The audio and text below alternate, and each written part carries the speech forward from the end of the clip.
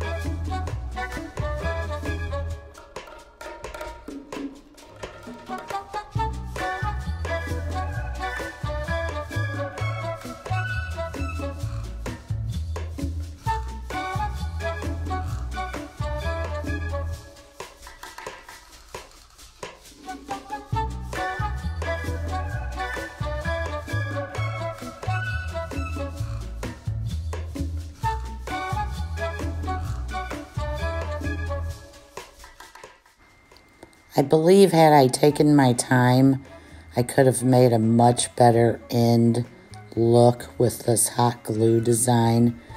So if you do this, please take your time when you're designing what the outside of the building is going to look like.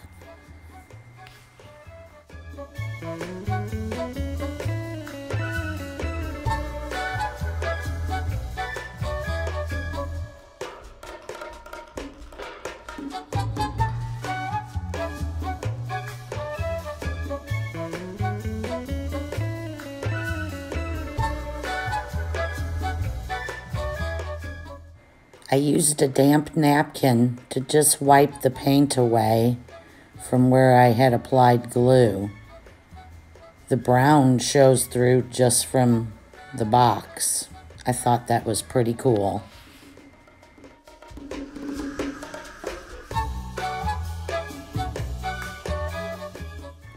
I stippled green paint along the bottoms and then put orange little dots all over to make it look like a vine growing up the side.